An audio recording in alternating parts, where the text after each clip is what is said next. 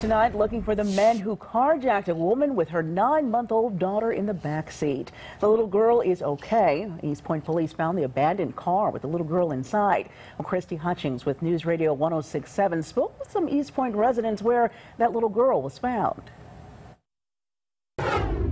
An emotional reunion as a mother reunites with her daughter. Just 45 minutes earlier, this mother had no idea who had her daughter after two men carjacked her.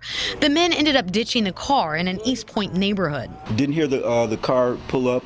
The car was left outside Chris Barrow's home. He was watching TV when he heard a car door open.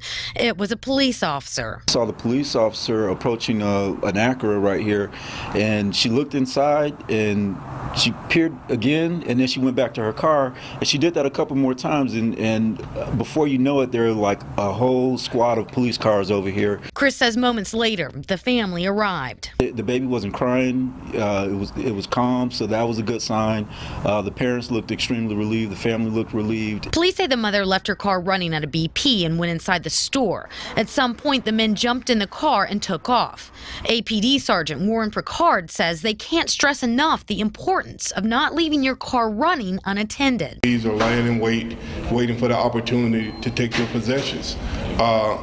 And if you're not concerned about your car, then be concerned about the loved ones you might have as passengers.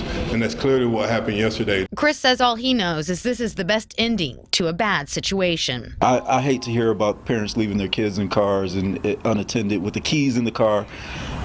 Times are bad enough. Not to help a criminal out is probably the best thing. If you have any information about the carjacking, you're asked to call Atlanta Police. In East Point, Christy Hutchings, News Radio 1067 for Fox 5 News.